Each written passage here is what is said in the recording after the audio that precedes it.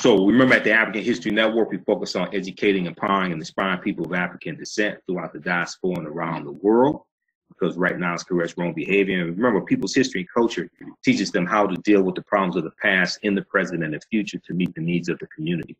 People's history and culture teaches them how to deal with the problems of the past, in the present, and the future to meet the needs of the community. We have a long history of African American entrepreneurship, whether we're talking about Annie Turnbull Malone, who in 1925 hired, or not 1925, 1915, hired a, no, sorry, go back.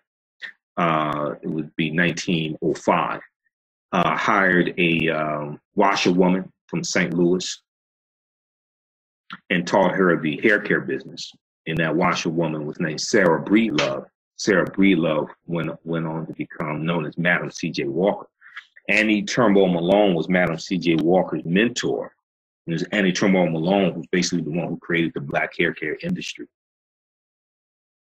And then you have a Madam C.J. Walker. You have a John Merrick in the North Carolina Mutual Life Insurance Company. Okay, in North Carolina.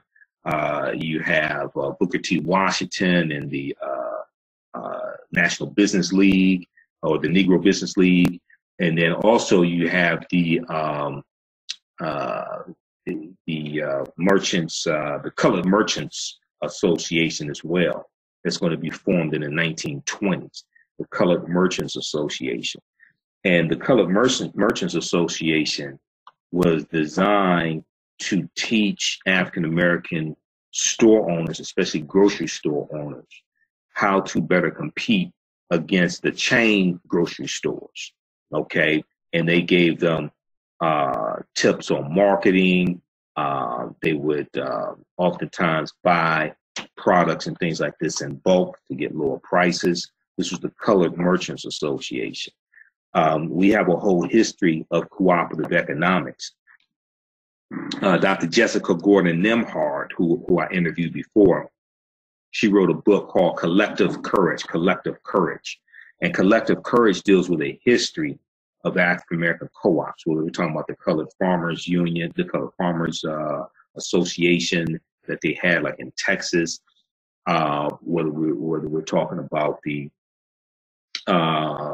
things like the different benevolent societies that were created to raise money for people who died and didn't have life insurance. We have a whole history of cooperative economics. Okay, so a lot of people who think African Americans don't have a history of entrepreneurship, that's just not true. Number one, when we study African history, we understand it was African nations, African people who first created economies in the first place. Okay, is African people who are going to be the first entrepreneurs. And then in a lot of these great African societies that we talk about, whether talk about ancient Kemet or Egypt, Nubia, Ta-Nehisi, Ethiopia, Abyssinia, Ghana, Songhai, Mali, any of these nations, when we talk about Kenya, Zimbabwe, what have you, we're going to see that they have some type of economy. When we talk about Mansa Musa on his Hajj to Mecca, Mansa Musa becomes emperor of the Mali Empire, 1312 AD, richest man in the history of the world. There's an economy there in Mali. Okay, you have these huge gold, huge gold deposits, but there's an economy in Mali. All right, and in many of these African societies, historically as well as today, there's some type of African marketplace where people have these little businesses and little stands, and they're selling things. They're selling fruit. They're selling all different types of things. They're selling produce. So we come from a people who have economies, but many of us act like we don't have that type of history.